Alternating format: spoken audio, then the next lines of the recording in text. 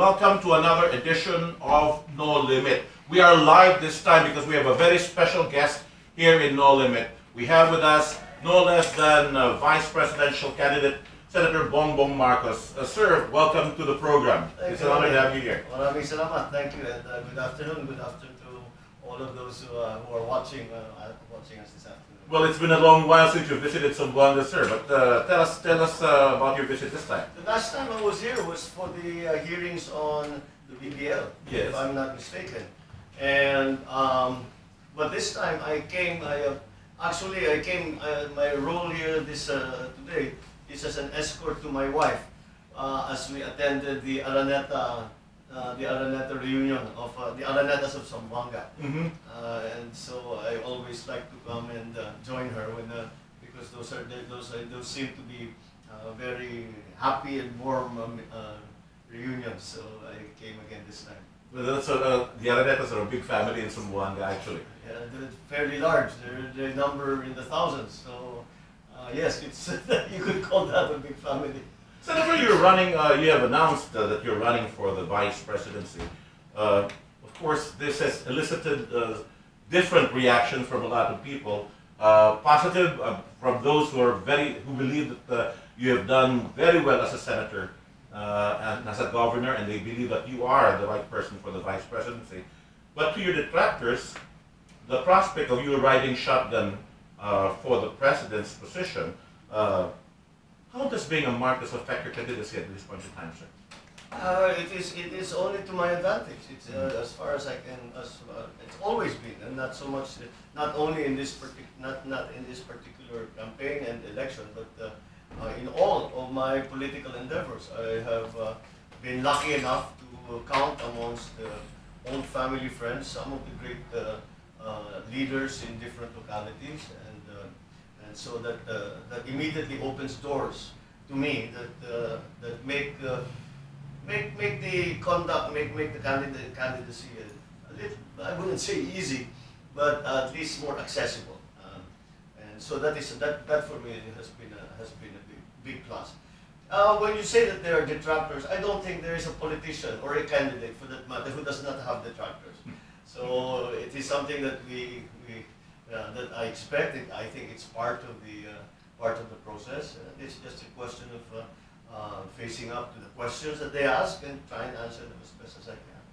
How would you react to statements coming from Senator Osmeña saying that voting for Bongbong Marcos, we would be the laughingstock, the country would be the laughingstock of the entire world if we do that? Well, it's not surprising. Senator Osmeña has been a long time, you talk of detractors, you talk of critics of my father. And I suppose that because of that it extends to me. So, again, I take it as there is no such thing as a 100% vote. So there is always opposition. And so it's clear that he always has been and continues to be in opposition, not only to my father, but now it turns out also to the entire family. Now, we know that you have decided to run independently in this coming elections, but you have chosen Miriam Defensor Santiago as your president. What are the qualities that you see in her? Well, I ran as independent because the Nacionalista Party has 3 vice presidential candidates, and the party chose this election not to choose an official vice presidential candidate. So I filed as an independent. The tie-up with Miriam Senator Miriam has been really a very natural evolution of us knowing each other and working together in the Senate. We had found that on a personal level we get along very well, and on a professional level we agree, and on a professional and intellectual level we seem to agree and are like-minded in our approaches to governance, for example, our approaches to the issues that are at hand. And so it was a very natural alliance, and there was no great need for an explanation of one's position on each issue, because we had known each other. Quite by coincidence, since I became senator, I sat I have been sitting next to Senator Miriam, just physically in the plenary hall. And so we have these long conversations, mostly always very entertaining, because Senator Miriam is very entertaining, but also very informative for me to take a leaf out of her book, to take some lessons from her own experiences. And as I said, we found that we have much thinking that is in parallel. And so that's the basis, really, of that part. Well, there were very strong talks before that it was going to be a Duterte Marcos stand-in. What happened to that one? Well, it had been discussed. His people, well, I have been friends with the mayor for a very long time, and I would see, every time I go to Davao, I would go and see him just to say hello, just as a matter of courtesy. And so when the issue of the campaign and the election started to be talked about, the people were suggesting that because he's strong in the south and I claim a bailiwick up north, so it would have been a good partnership, but it was not to be. And in the end, he chose otherwise, and I chose otherwise. So, but ganyan naman talaga, you cannot predict exactly everything that will happen. Well, it seems that all those vying for the presidency seem to be very popular and highly qualified. But what are the qualities that you are looking for in the next president for this country? Leadership, vision. These are the things that we feel that I feel are absolutely necessary. I think that we have lost our way in many ways simply because we have not been given by our leaders a clear vision, a clear direction.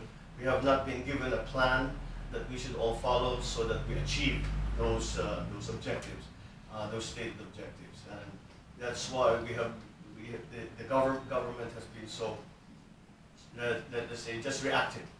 Something happens, the government reacts. There's no planning for the future. There's no planning in the short term, in the medium term, in the long term. And that's something that we definitely need. You must lead from the top. You cannot just wait for things to happen. And I think that until we find that good leader, that strong leader who will show us a good vision with a good plan and who has the charisma to motivate the entire country, to unify the entire country behind his plans, that will be the key, I think, to progress and a better future for all Filipinos. Sir, the present administration boasts of tremendous economic gains. However, many contradict that this is not being felt by the masses, especially the poor. What are your thoughts on this, sir? I agree. We all hear the reports about how much money is coming into the country, the rate of growth, how high it is comparison to other countries, and but I go out into the countryside, and I am out in the countryside, and I talk to local government officials. I speak to ordinary citizens, and you're right. It is not felt. The indicators have not moved. Poverty levels has not improved. Hunger levels have not improved. Literacy levels have not improved. So the job prospects of new graduates, or even those who are just certificate, has not improved. The situation with the OFWs, in terms of protecting them, in terms of giving them better opportunity, even giving them more assistance when they need it. All of these things have really not been attended to. So what's all the money for? What's all the funding for? I'm also extremely surprised. The infrastructure development has fallen behind the rest of the world, and the rest of ASEAN. Let's use that as a benchmark. We have fallen behind very, very much because, for some reason, this government has decided not to spend on infrastructure, and there has been a very strange tendency for this government to be proud of having money in the bank. Having money in the bank means that the money is not being used to help people. And so I'm mystified by them saying, mataas ang aming retained earnings, we have so much. to the point that they said we have so much billions unspent of programmed expenditures that indeed that we're not able to do. So there's an inefficiency in the government, and there's again lack of direction, lack of leadership, lack of good direction, so that the rest of the government knows exactly what the plan is and how to achieve it. No, sir. Your father has initiated a lot of development programs in the country. One which is very noticeable is the mass transport system, of which the next administration has not been able to improve on. Others on the sector of agriculture, for example, we have been left behind right now. But if you become vice president, what measures can you undertake to improve on this? Well, again, the problem with the mass transit system in NCR is an entirely unnecessary problem. The whole system had been planned since the 80s, and there were supposed to be 8 lines, but somehow after 86, the construction and the operation of those lines just wasn't talked about anymore. That is why we have the problem that we face. In terms of our agriculture, it is a saddening experience to have had a country like the Philippines be a net exporter of rice and now be the biggest importer of rice in the entire world. That's a very dubious title to have. So what can one do? One can just improve governance. In terms of agriculture, let's go back to the systems that we had before. More irrigation, more help in terms of credit, more help in terms of market research, more infrastructure, business-driven infrastructure. All of these support that we know how to do it. In agri especially, it's very frustrating because you talk to the agronomists and agriculturists in Thailand, you talk to them in Vietnam, and they're doing great. They have the agricultural sector is booming, and you find out that they all studied in UPLB. And so we're the ones teaching them how to do what they are doing. And why can we not do it for ourselves? And that is because there is no cohesive agricultural policy. We go back once again to this lack of leadership, lack of direction, lack of planning. That's the kind of administration that is expected by the people. So there are very many we have some of the answers to some of the greatest challenges and problems that our people face. But we cannot get government to work properly. And again, it boils down to leadership. Part of that is not only in the individual choices for that leadership, but is also part in our electoral system. Anyway, you're listening right now to Senator Bongbong Marcos, and we're coming in live this time. We are being watched in Basilan, even in Sibugay, and even in Tawi-Tawi at this point in time. And we're very glad to have him here. That being mentioned, we just recently had the APEC conference here in the Philippines, and one of the things that was identified as a problem that needs to be addressed is strengthening small and medium-scale businesses in the entire world right now. We are lagging behind there. We're very far behind. We're very far behind. How do you think we can improve on that? Again, it has to be a partnership between government and the private sector. The government must recognize that to build a strong middle class, that we must support and strengthen small to medium-sized enterprises. How do we start that? We need to start that by having better and easier credit for small. Now we have a lot of microfinancing, but maybe in the medium level is what is needed. We need support from the government in terms of training, skills training of our people. We must identify the kind of skills that will be needed to support the small and medium-sized enterprise, the SMEs. We need to find out what they need and provide it from government. We need to provide also the manpower. In employment, 90% of all employment is in the private sector.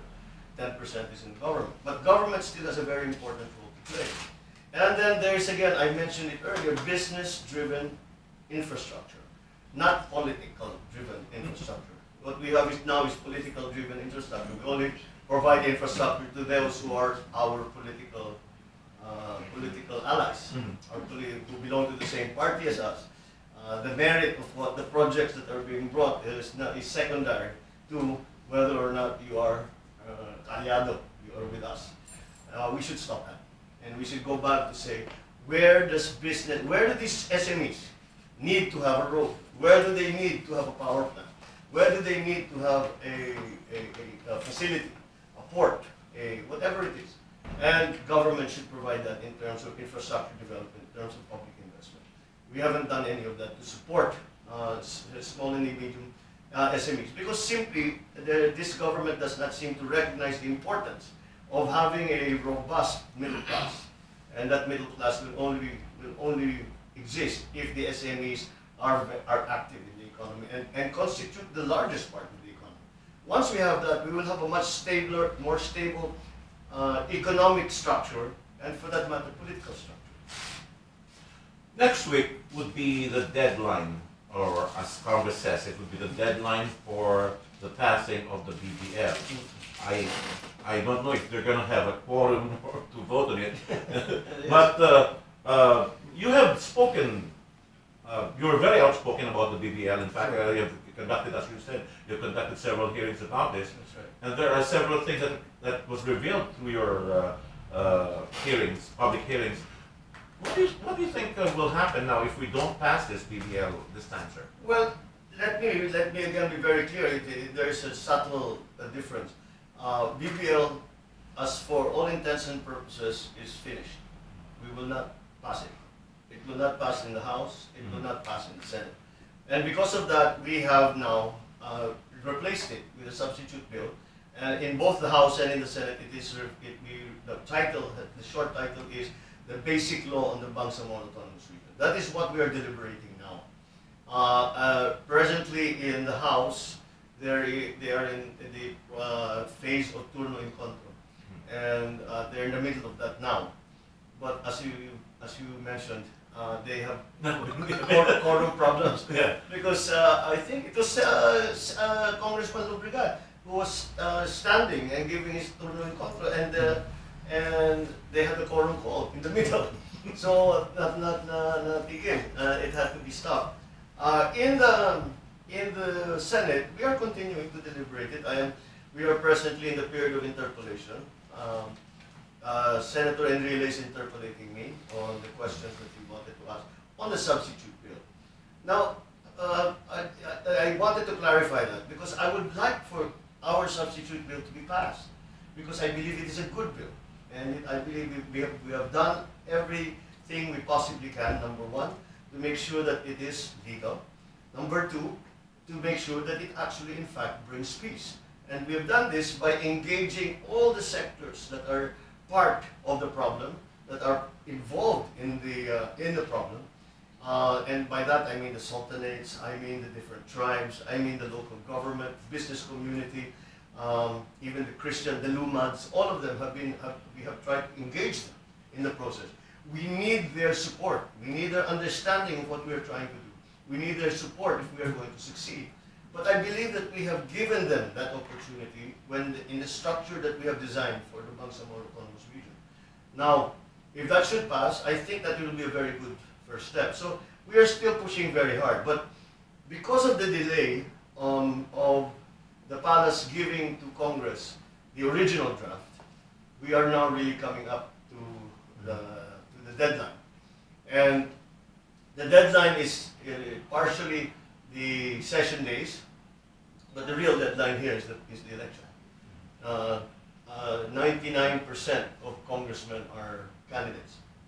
If not for re-election, they're becoming governors, they're becoming mayors, whatever.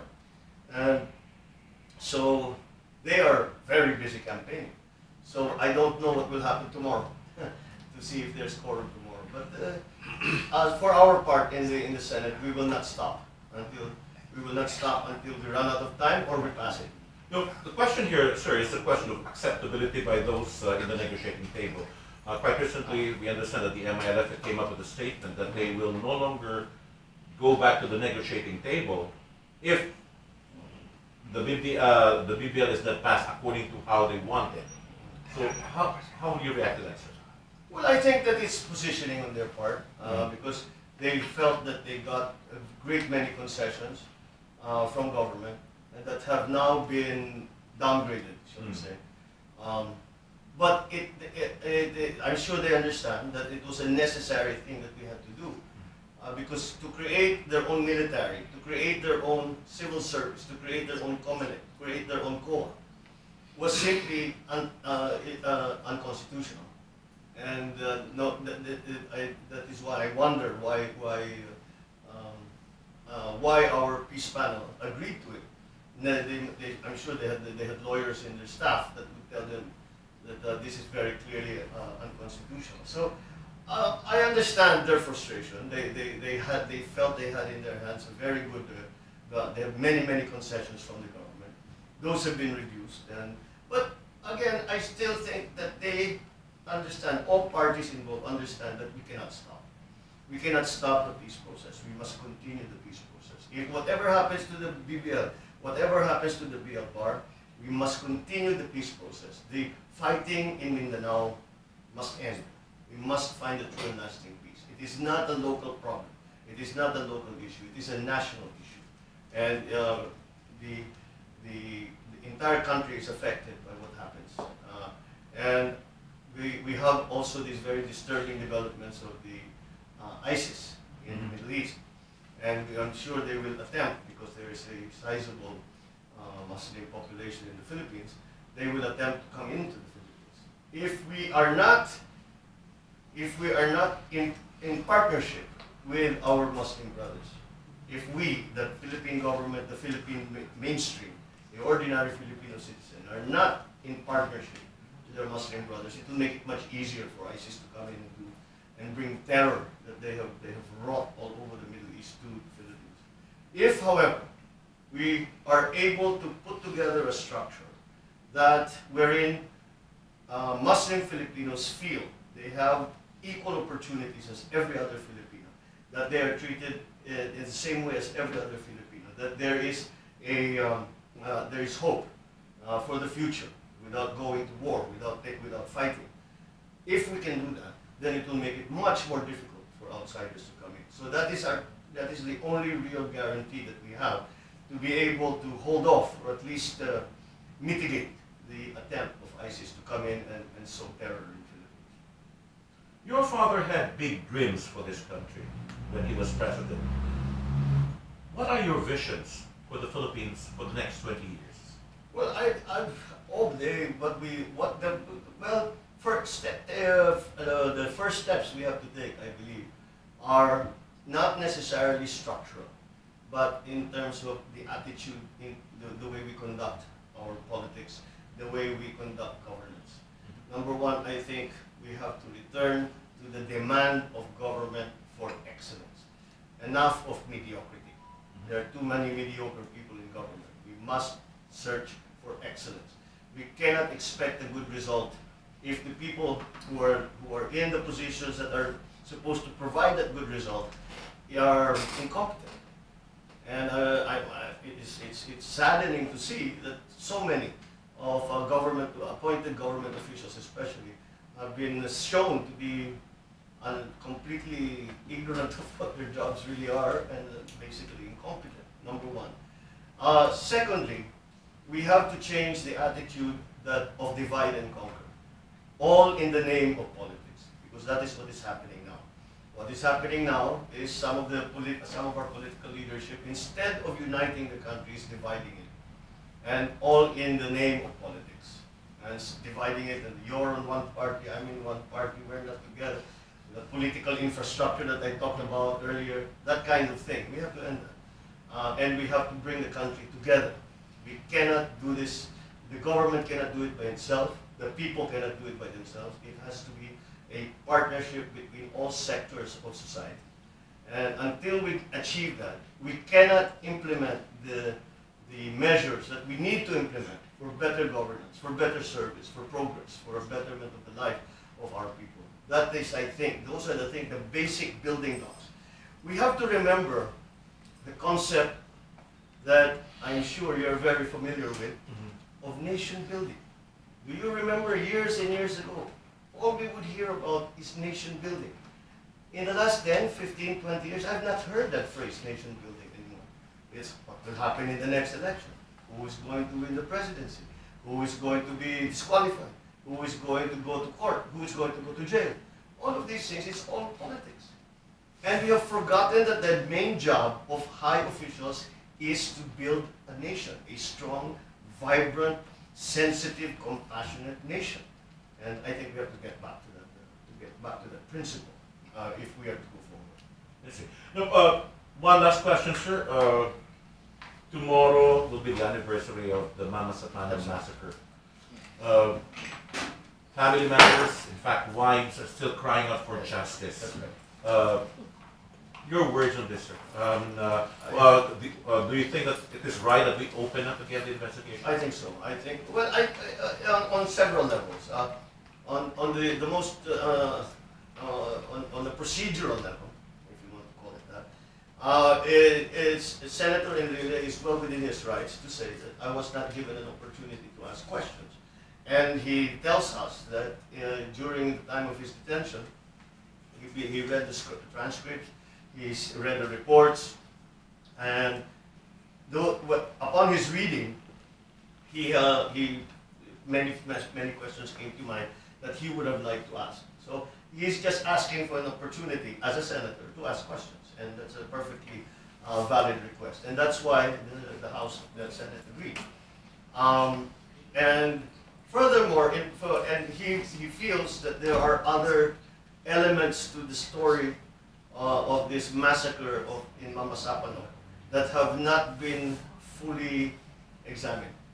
And he does not tell us exactly what those are, but I'm sure we'll hear about it when the hearings begin again. For my part, I think that I would like very much to know from the NBI what is the status of the investigation into this massacre. I would like to know from the DOJ and Secretary De Lima specifically what exactly is happening in terms of their putting together cases against those who murdered our policemen. I remember very clearly that when we brought home their bodies, and I met them in Villamor, I had a chance to speak to some of the families of those who had been murdered. And they never asked for money. They never asked for benefits. They never asked for anything except justice. I cannot forget that, as I spoke to them, as I said, they never mentioned material benefits to them. All they said, sir, huwag na po kaming kalimutan. Bigyan ninyo ng katarungan ang aming ama, ang aking asawa, ang aking anak. And I am ashamed to say that this is been tomorrow to celebrate the year anniversary or commemoration of that massacre, and we still have not given the families of the SAF 44 their justice that they deserve. It is a wonder to me that we have evidence, we have direct evidence, we have video, we have confessions, we have eyewitnesses, and up to now. And I remember about 6 months ago, when the first investigation by the NBI was given to the DOJ, Secretary De Lima said, we are going to charge up to 90 people. And I believe that she even said something like, murder, what will you charge them with? And she said, murder, murder, all the way. What happened to that? That's what I want to know, and that's what I will be asking when the hearing comes. Sir, if you don't mind, because we've been getting some telephone questions. There's a question over here. What differentiates you from other vice presidential candidates, and why Filipino voters should vote for Bongbong Marcos for the vice presidency? Well, I believe that I have experience in all parts of government. I started in local government as a vice governor. I became a governor. I've been in legislature, back as governor again, and now senator, back in the legislature. The only area I've not been has been in the judiciary. But I believe that my experience in local government has given me a very good understanding of how government could, should, and does work at the most grassroots level. And I think that is something that I have. The problems that our people face now are, as they say, dikit sa bituka. They're about survival, and I think that means the economy. And my training in that, I think, it also gives me the advantage because writing more laws, I don't think is what is needed now. What is needed now is to implement the laws that we do have to come up with good programs to help the everyday life of each Filipino. One more question coming from a televiewer. You are faring very well in the survey. People are saying you are the strongest candidate at this time and a sure winner. What will make you a good vice president and not just a spare tire? Well, number one, there's still the main function that the Constitution gives to vice president is to be ready to take the presidential position should the president not be able to continue. Again, I believe my experience in all the different departments of government, in both at a very high level and at the local level, has made me ready for that. But because we vote for the president and the vice president separately, it gives the vice president very much how do you say flexibility in what they choose to do. So it really is up to the new vice president that is newly elected to decide what to make of that office. And I am not running a campaign for the vice presidency so as to just wait for something terrible to happen to my president. Quite the contrary. I have been asked, what's the first thing you will do if you are elected vice president? I said, the first thing I will do is I will report to my president. And I will say, I'm here, I'm ready to work with you, I'm ready to be your partner, what would you like for me to do? And hopefully that partnership will grow, will strengthen, and we will be able to achieve many great things.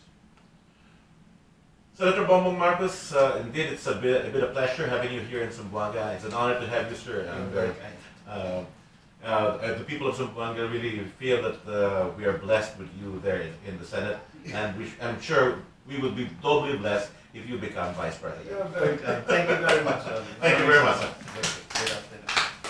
So, hasta la siguiente no limit quedo viviendo de Zamboanga, en calor del candidato para vicepresidente Bongbong Marcos. Usted es servidor, Ronnie Lledo, muchas gracias. Bye bye.